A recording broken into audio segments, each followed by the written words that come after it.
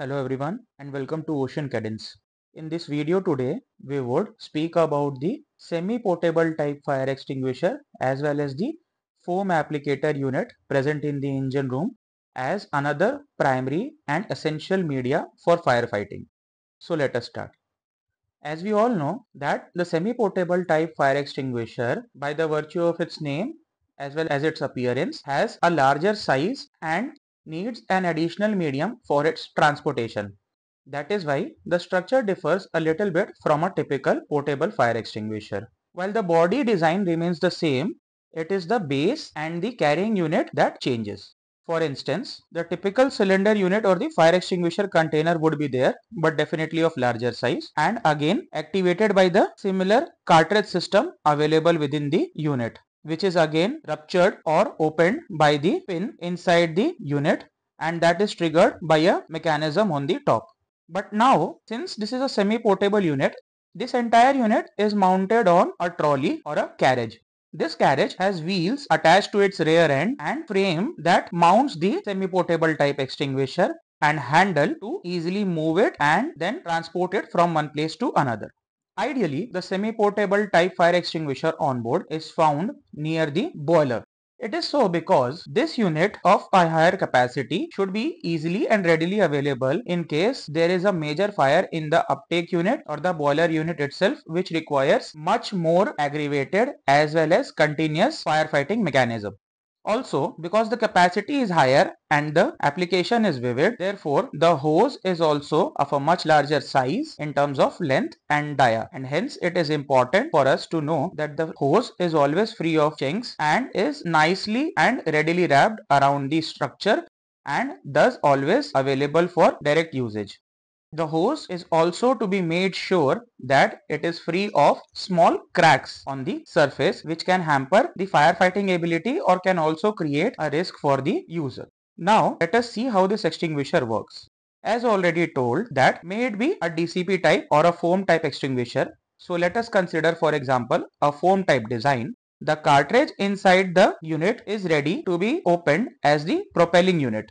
Now this cartridge is let go or ruptured by the triggering pin that is on top. This triggering mechanism would be released when we remove the pin from the top and then thereby rupture it or puncture it through the needle. Once the needle penetrates and the triggering media and the propelling media is allowed to flow out, it would then thereby pressurize the solution which is present inside, or in case if it is a chemical type foam, then along with the chemical media present inside would be triggered out and then mixed with the outer solution and thereby create the foam, and then through the tube present inside the structure would make its way to the top. From here, it would readily flow through the hose and thereby go through the extended hose to the nozzle. The nozzle would thereby then have a handle which we can use to direct the hose towards the base of the fire or the area where we need the foam or the powder to be propelled, and thereby directing the firefighting media onto the relevant area.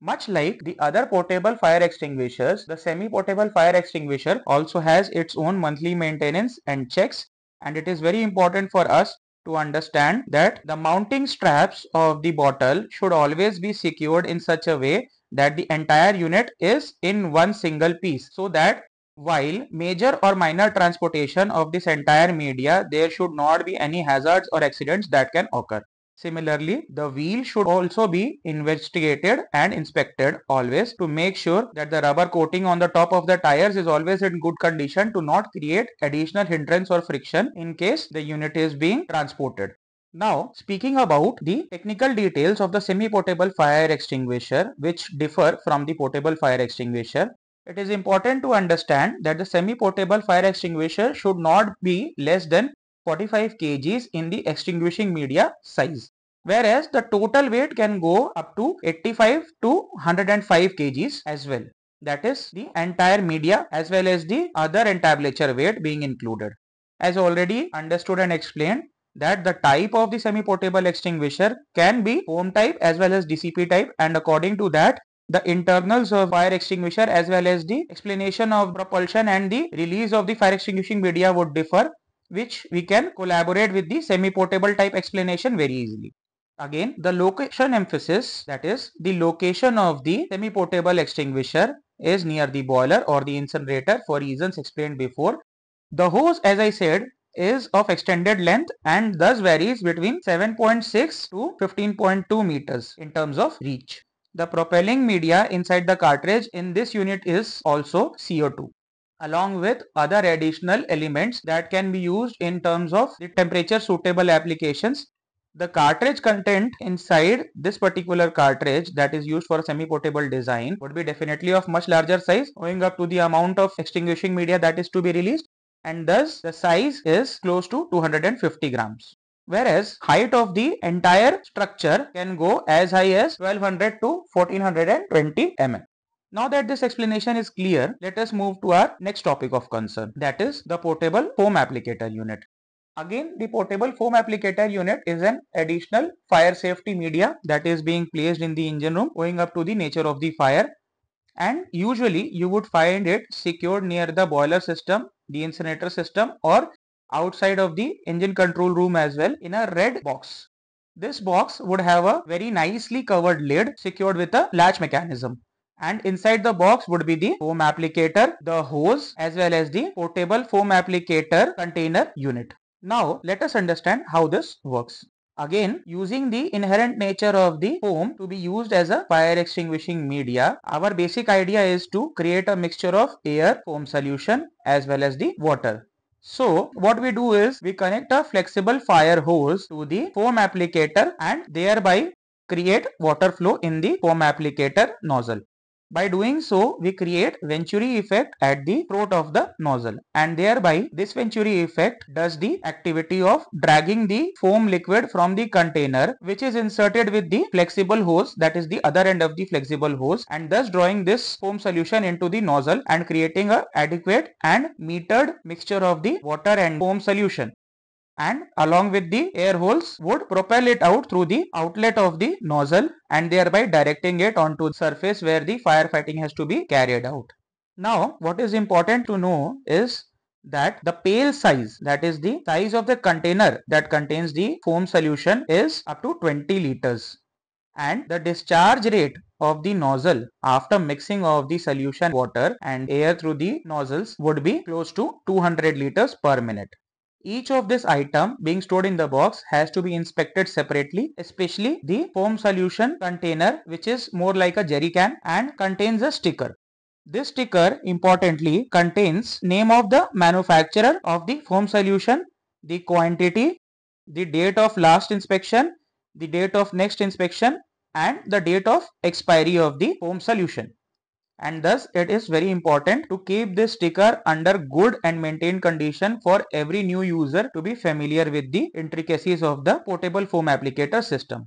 Also, the coupling face where the hose is being connected is very important to be nicely sealed, and therefore the rubber surface inside has to be inspected correctly so that there is no loss of water and no hazard and operational difficulty to the user that is operating the nozzle.